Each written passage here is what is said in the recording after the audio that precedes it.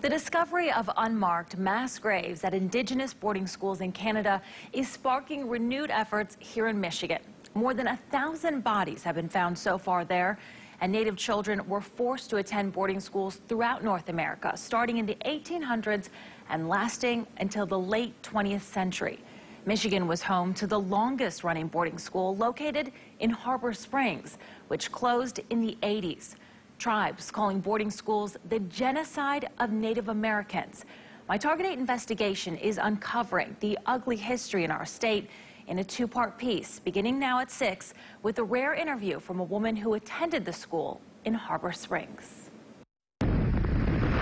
Harbor Springs hosts summer homes for the wealthy. Well-manicured lawns line the view of the bay. Downtown filled with shops, art galleries, and restaurants. At the end of Main Street is Holy Childhood of Jesus Catholic Church, once called by the children who attended Unholy Childhood.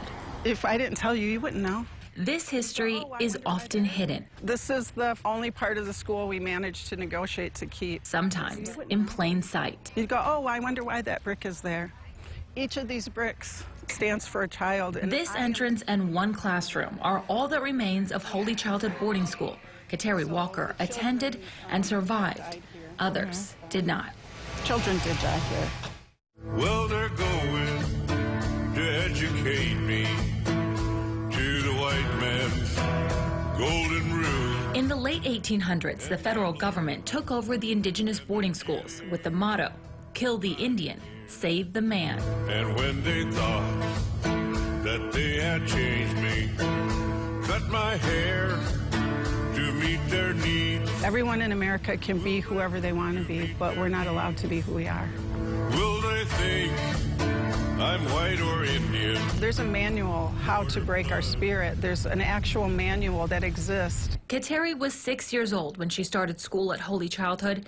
She's one of an estimated tens or perhaps hundreds of thousands of children who attended Native boarding schools that were primarily run by religious organizations and overseen by Washington. She was brought here by her mom. Others were taken from their homes in the middle of the night. Some families taught their children hide and seek to avoid going away to the schools. The idea was to remove America's so-called Indian threat by taking the next generation, ending their cultural practices, forcing them to speak English, and cutting their hair, which in Native American culture holds their memories. These buildings, once beautiful on the outside, were hiding the ugliness inside. This is the last standing boarding school in Michigan, Indian Industrial Boarding School in Mount Pleasant, where roughly 300 students attended every year. Two others, the Holy Name of Jesus Indian Mission in the Upper Peninsula and Holy Childhood in Harbor Springs, have been torn down. But Kateri held on to the memories. And it's scary. I used to get migraines just talking to anyone about it.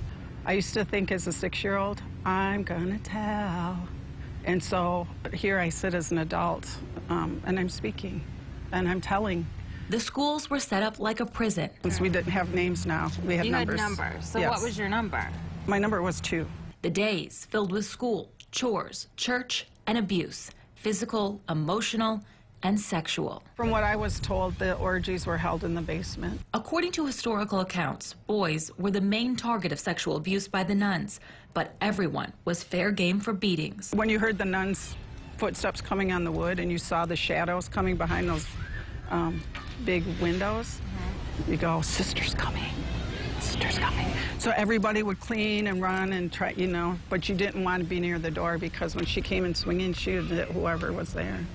And you can't tell your parents. You can't complain to anyone. No.